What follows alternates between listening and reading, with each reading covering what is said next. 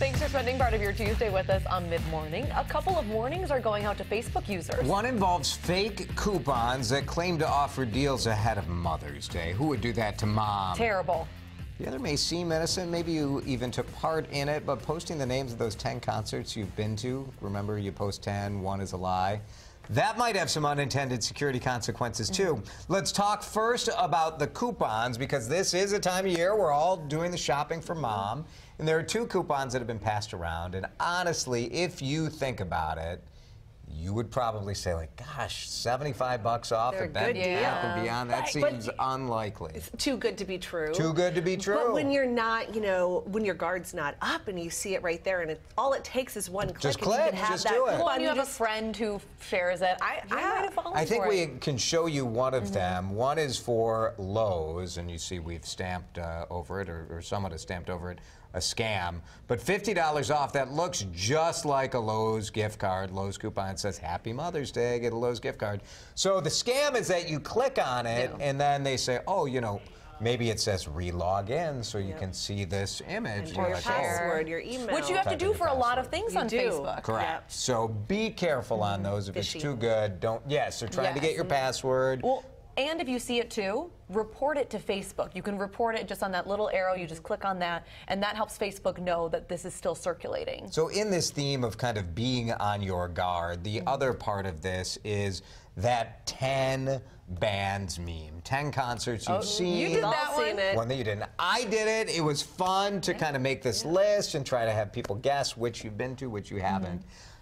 This is, one security expert is calling this a moderate security list, so this isn't something you should necessarily freak out about, but it goes to this idea of all the things we do on Facebook that we do for fun, that we think is just like, oh, this is cool, like, let's do this. Let's take this quiz. Let's find out which Full House character we are.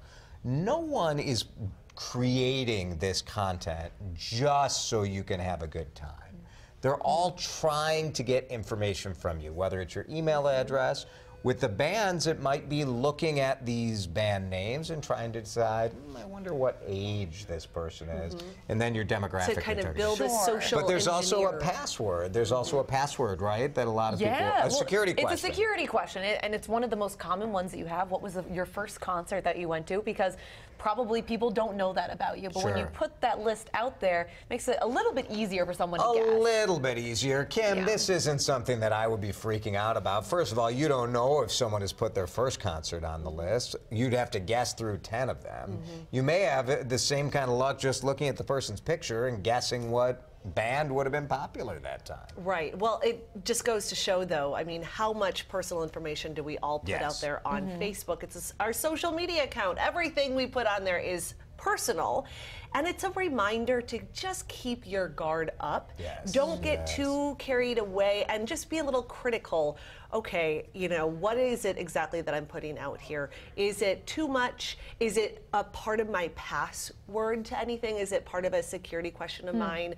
And maybe rethink kind of what your passwords are too. If they are too personal, then maybe someone could get that information. Oh, those passwords are so tricky though, because you want it to be personal and to be something people can't guess, but Moderate amount of paranoia is not a bad thing when it comes to this stuff. To the internet. Did you leave yours up? Your 10 concerts? You know, seriously, that is like the least personal thing about me that I've shared. It's an open book. We can just go through your Facebook photos and find them all.